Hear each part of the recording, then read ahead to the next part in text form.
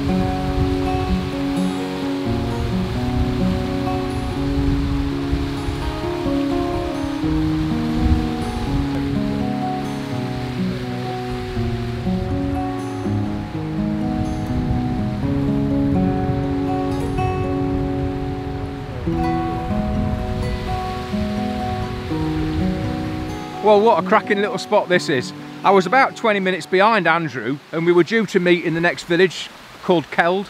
There's a couple of waterfalls scattered around Keld village. And he rang up and he said, we're not going to meet in Keld. I've stopped en route. I found a lovely little stone bridge with a nice waterfall flowing under it. Let's have a go. And I said, right, I'll see you there. And crikey, was he right. It's absolutely stunning. As you can see, the sun's burnt through the cloud now and it's really bright. So I've got to be really careful that I don't blow out them high tones on the nice frothy water. So I've got the 10 stop on, very much similar to at Waterfalls last week. 10 stop on, I've got the variable polarizer on. I set the focus manually first, then set the polarizer to get all the sheen off the water, and you can see the nice brown peaty colours. Obviously it saturates the colours as well, which is great with the variable polarizer. Then I threaded the 10 stop on, which allows me to have a much longer exposure time, and it's round about 50 seconds at the moment, which is about right. Can't go too long because I soon blow out the tones in the water otherwise on the white froth. So yeah, I'm on 70 to 200, I'm at about 80 mil, something like that. Say 50 seconds. I started at F11 and I noticed that the bridge was slightly soft. It's about 30 yards back from the waterfall itself. So I knocked it up to F16 and that seems to have just brought the bridge sharpness just up a little bit. I don't mind if there's a bit of drop off. So yeah, I've composed it so that there's no sky in the frame. It just sort of, because it's so bright today, it did take my eye straight out and made me look at the sky. So I eliminated the sky, so I've just got a nice bit of hill before the bridge and then leads your eye into the waterfall. So yeah, I focused on the waterfall itself, midway up on one of the slabs, manually focused, and yeah, it's making a lovely frame, I think. So job's good, and that's the first frame in the bag. there's so much round here. I don't know if we're going to end up in Keld or not yet, but who really minds? I don't mind. Whatever we see, some lovely stone walls, we might find a nice barn or something. But anyway, I'll pop this frame up now, guys, and I hope you like it.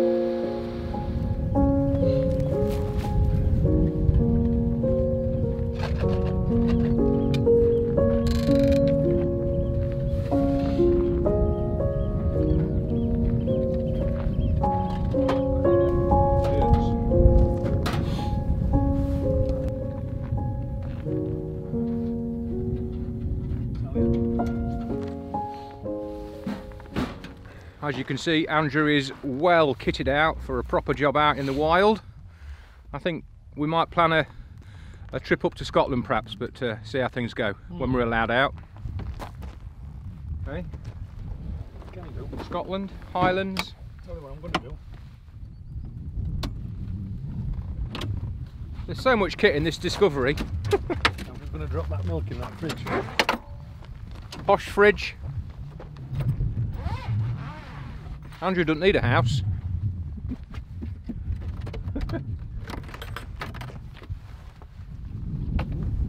Far too posh. Puts my Volkswagen to shame. So yeah, it weren't a bad little find, that little waterfall. I did stay up there about half a mile, and I pulled up there waiting for it, and I thought, I'll just go a bit further. And as I crossed the bridge there, I just happened to look. Yeah, I know, yeah. And I thought, oh, right, that could be quite interesting. I mean, we've been up and down this road, you know, quite a few times when we've been out camping, etc. But when you're driving, sometimes you never do look at what's at the side of you. Not when you're out to look for a spot like that. You'd drive straight over that. That's right, you would. You'd look and think, and it would just, there's a stream. Yeah, it was just by chance. And it was a nice chance because there'd been nobody here. Had it to ourselves, took some nice images. Yeah, yeah, spot on. Our job's a good one. Yeah, job's a good one, yeah. Job's a good one. Where'd I put my coffee? Yeah, where's your coffee? Oh, it's here. Yeah. Hiding in amongst the Discovery. Yeah.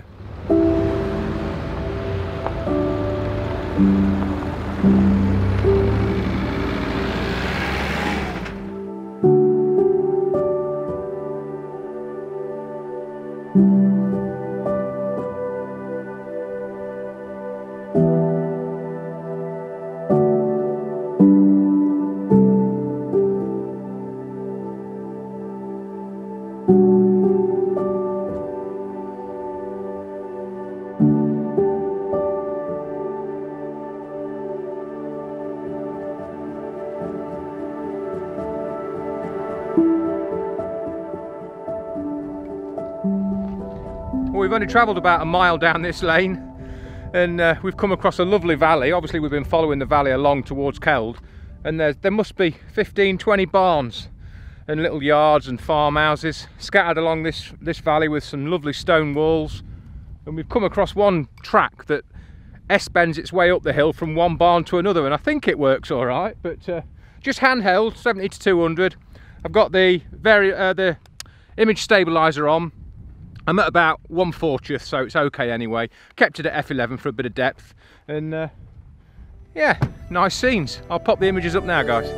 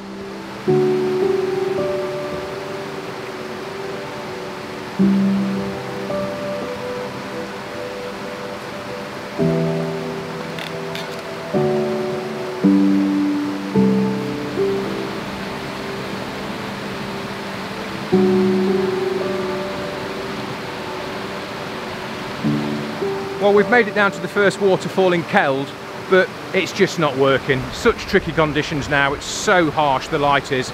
Clear blue skies, the sun's shining brightly. It's a beautiful waterfall, but just not on a day like today, unfortunately. The slabs are a nice light colour, there's hardly any moss anywhere, no colour surrounding the waterfall at all. I've got the 10 stop on, variable polariser, but it's just not really looking that clever, to be honest.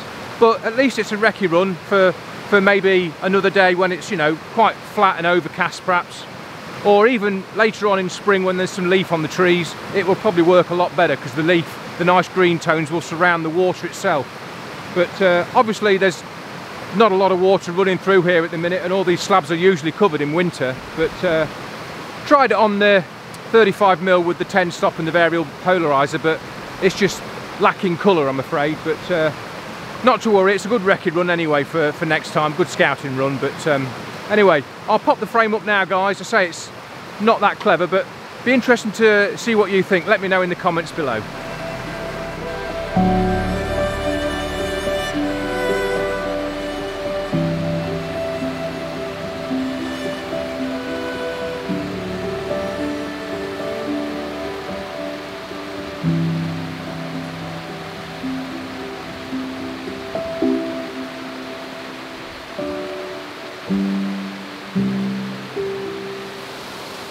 Well, we've made our way up the valley slightly and found a lovely waterfall now with lots of nice green moss, so there's a lot more colour up here. Makes a really nice composition. A lot of the rock is covered in moss, so that's loads better than the last fall that we've just photographed. Unfortunately, as you can see, really harsh light still, and half the waterfall is nicely exposed and half of it is in really dark shadow, so really difficult to expose. But there is a few clouds floating about, so we're going to hang about for a bit and see if we can get a nice equal amount of light on the whole fall itself, and then have a go in sort of half an hour or so perhaps. But we have just bumped into a fellow photographer and YouTuber. In fact, he's just started out. His name's Phil Simpson. He does quite a lot of drone flying over the waterfalls and stuff, so I'll pop his YouTube link in the description below, and do pop over to his channel and give him a subscribe and a like on his video. So he's just started out, so yeah, he'd appreciate some love from you guys, and a really nice chat. He's flying his drone over a lot of the waterfalls around here, so I think his channel's gonna grow quite nicely. So anyway, gonna make a coffee, I think, see if any clouds float over. If we can get the light right on this falls, it should be a cracking frame, so fingers crossed.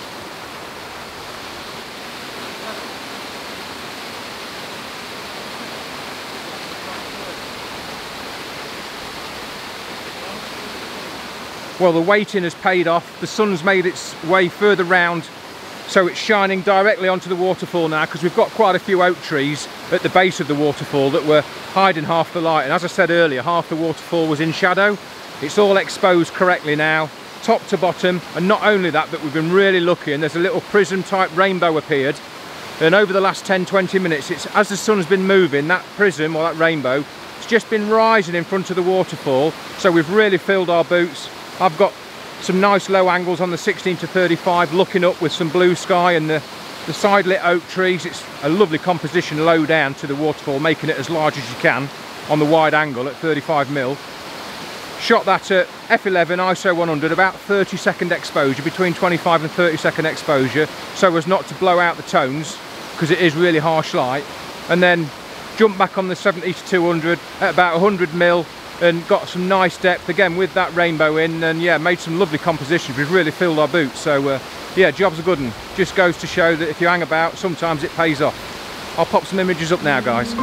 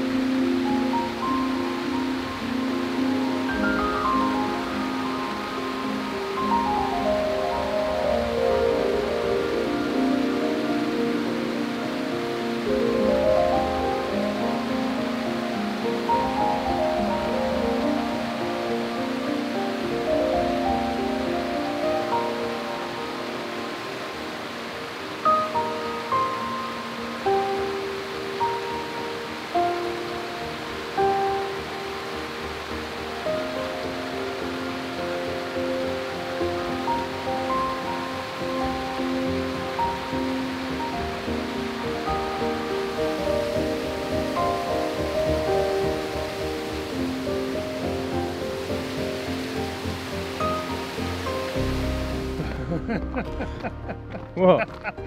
I can join in. Yeah. I could bloody murder a pint. Oh, what a fantastic day we've had again in the Yorkshire Dales. Absolutely superb. Had to hang about a bit for that light to work into our favour, but that rainbow just topped it off for us, didn't it? It did. Absolutely fantastic. Superb. So, yeah, thoroughly enjoyable day. Another couple of waterfalls ticked off the list, and a bit more practice on the long exposures. So, yeah, job's a good one. Comment below, guys. Let us know what you think to them images. Say that second image that we took of the waterfall was a bit bland, a bit too bright, not a lot of colour. But let us know what you think. It is what it is. You've got to work with what you've got in front of you. So, yep, you have, haven't you? Anyway. And if you haven't subscribed to the channel, please do. All likes accepted. Yeah, like and subscribe. Right, I'm carrying on the iPhone because the battery's just gone flat on the M50. I've been doing that much filming on it. So but, what we were saying, put a like on if you like what we've done today. If you haven't, hit the subscribe button. It's much appreciated. And you know what, guys? Oh. I've enjoyed having a really good day, haven't we, Mark? Brilliant. Yeah, it's been a thoroughly enjoyable day. So yeah, appreciate a like, guys. If you can remember to hit the like button, lets YouTube know that you're enjoying the content on the channel. And subscribe if you haven't yet, even though Andrew's already said it 3 times. Oh. Thanks ever so much for watching, guys. Enjoy the rest of your week. Take care. Catch up soon.